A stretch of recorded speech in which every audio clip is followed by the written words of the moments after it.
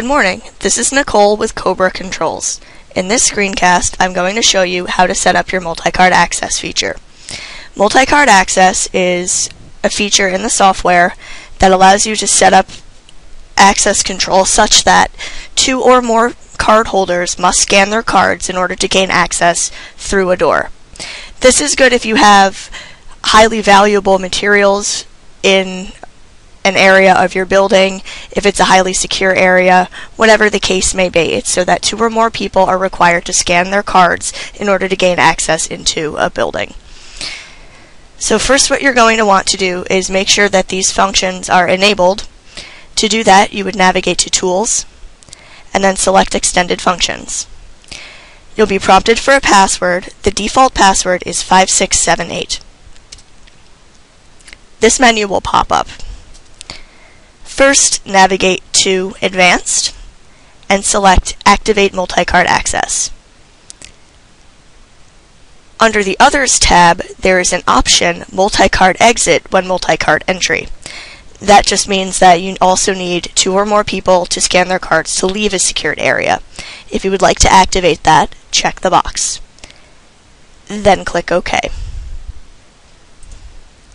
You'll be prompted to restart the software. Click Yes. Now we're ready to begin configuring the multi-card access.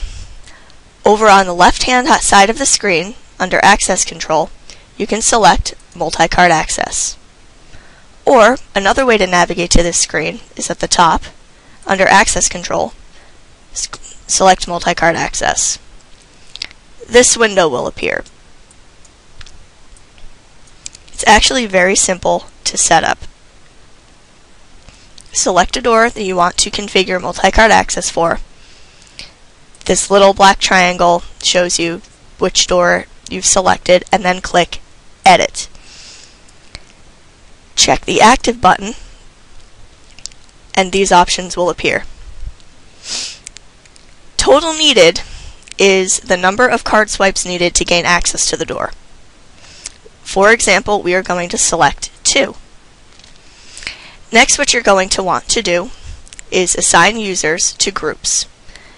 Selecting group number over here, we're going to leave it set to 1, and we're going to add Nicole and Chris to group 1. We're going to assign Dave and Bob to group 2. The reason for this will become clear in just a moment. If you'll notice, what group number a user is assigned to is next to their name in selected users in this group. We are going to say that in order to gain access to this door, we need a total of 2 card swipes, and it must include 1 person from group 1, and it must include 1 person from group 2. So that means any combination of either Nicole and Chris and Dave or Bob is required to open a door. Once you're finished, click OK.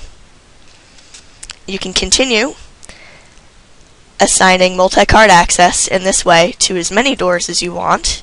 Once you're finished, click Exit. That's all there is to it.